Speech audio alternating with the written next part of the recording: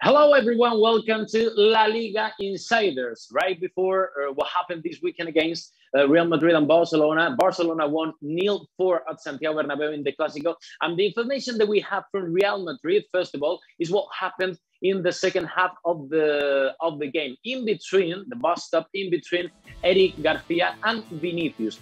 Everyone is saying here through the social media in Spain that Eric Garcia told Vinicius in the second half, you are going to win the Ballon d'Or next year. You're going to win the Golden Ball next year, you know, like in a very ironic way. The thing is that our sources confirms, even from Barcelona and from Real Madrid side, that the first one insulting was Vinicius, saying to Eric Garcia that you are very bad. And that's why Eric Garcia answered back to Vinicius, you're going to win the Ballon d'Or, the Golden Ball, whatever you call it, next year. So that's why Eric Garcia and Vinicius, they have this kind of bust up in the second half of the game. I mean, we know how the revolutions were in between both, and it's something that they don't really give the importance, you know, the media does. Anyway, this is from Real Madrid, the first breaking news. What do you have, Gemma Soler? Welcome. What do you have from Barcelona?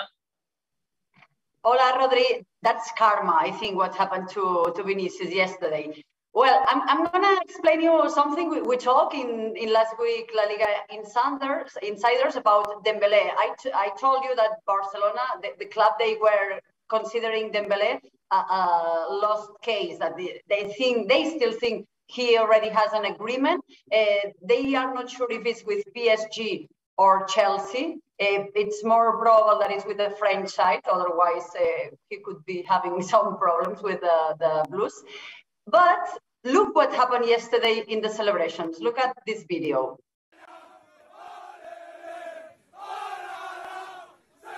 So the locker room goes crazy, and we've never seen Ousmane Dembele so much adapt, so much happy with being part of the group. Let's remember he got married last Christmas, and his teammates didn't even know that he has a girlfriend, so they were shocked. So he's never been happier. One of the reasons is because the signing of Aubameyang. He was a close friend of him in Dortmund, so he's really happy. In that video, there is a rumor between the fan base that he is shouting "Me quedo, me quedo," and when he's doing the "I stay, I stay." That's a rumor, but what we can explain, what I can explain, Rodri, is that some people in the board of members are reconsidering the situation. I explained you last week that the club didn't want to make any kind of move because they thought that his agent, Moussa Sissoko, and the player were laughing at them. Remember that picture of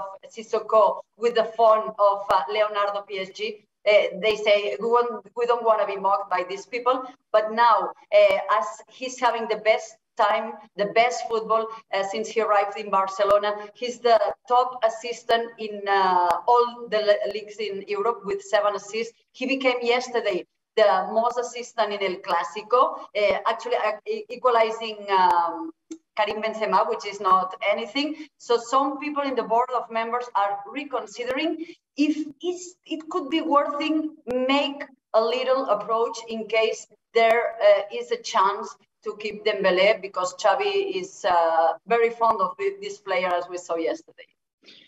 It's still 3 months to know Dembele's future. I'm pretty sure that it's not going to be the last episode of this relation in between Barcelona and Dembele. Let's go back to Madrid, because here in Madrid, you know, everyone is wondering what will be Ancelotti's future after this loss against Barcelona, a very humiliating one. Everyone is saying, you know, even last night after the game, some media reported in Spain that he could struggle even for this week as a coach of Real Madrid. The news that we have, you know, from our sources from the club is that he's going to be the coach for Real Madrid till the end of the season, first of all. And secondly, yes, there is kind of a preoccupation on Real Madrid board because they didn't really like the way Real Madrid play, first of all, and secondly, the way he used the tactics against Barcelona, because they believe in Real Madrid that he did it wrong and he failed in such an important game in which Real Madrid were the leader. They still are the leaders, but they think and they believe that the image could be much better, and they do believe that they gave some wins for Barcelona to fly even further than they thought at the beginning. So that's why, they're kind of angry now at Ancelotti, and it's something that Ancelotti could face at the end of the season. He's going to be the coach of Real Madrid till the end of the season, and let's see what happens by June. Do you have something on Sergi Roberto, Gemma? Yeah. I think we have to talk about one of the captains of FC Barcelona. We hardly have spoken about him in 5 months. And let's remember that his future is in a big suspense. He finishes his contract this summer and still there's no agreement. The player wants to renew the contract and he was willing to have a significant pay cut in his salary due to the critical situation of Barcelona. But him and his agent, they think that what Barcelona has proposed is just an invitation to leave the club. So there is like a Cold War situation. The negotiation is completely paused, and it's been like this for 3 months now. So now the club, as we were saying, he's one of the captains. He's not any other player. The club wants to put a solution into this uncomfortable situation. And later this week, there will be a meeting with Joan Laporta himself and his agent, Jose Maria Orovich. The club wants to know what's the will of Sergi Roberto, while the player wants to know if he has a future, and then reconsider that proposal of Barcelona that it's not very attractive in economical terms, and then decide. I think he's having offers. There's something with Atletico Madrid and Arsenal. So, and he's not having that much room in the team. So probably we will be speaking soon of Sergi Roberto leaving Barcelona. There are no really lots of transfer movements in Real Madrid at the moment. Let's talk about Hazard next week. But before that, we have to talk about the reaction right away, the Clasico. We talked about what the board and what the club thinks about Ancelotti's tacticals against Barcelona. But let's talk about the dressing room, the locker room. Real Madrid players are not happy with the performance of the team.